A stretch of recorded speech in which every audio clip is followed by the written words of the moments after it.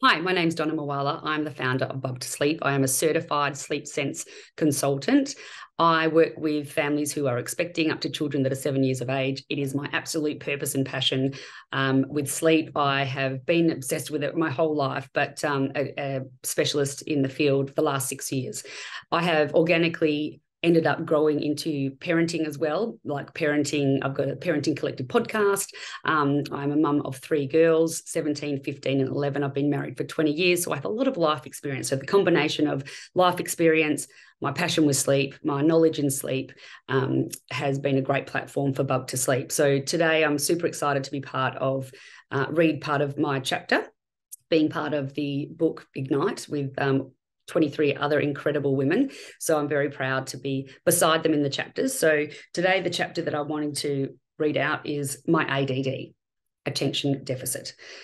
The worries that I had as a little girl were now growing into more than just worries.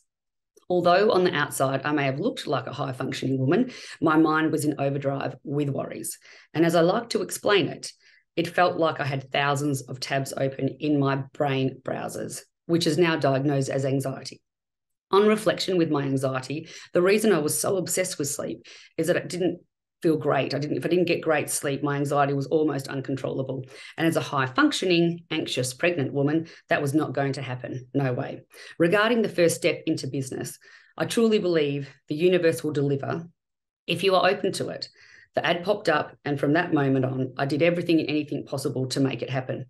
As my eldest daughter, Eloise, grew and grew, it was becoming clear she was having difficulty in school and not able to concentrate.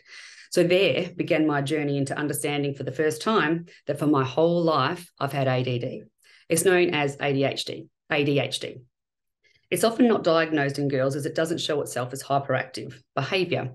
It is actually our minds that are hyperactive, which can lead to anxiety and depression, and both places that I have been but got myself out of all the time, as I never wanted to stay in that sad place for long.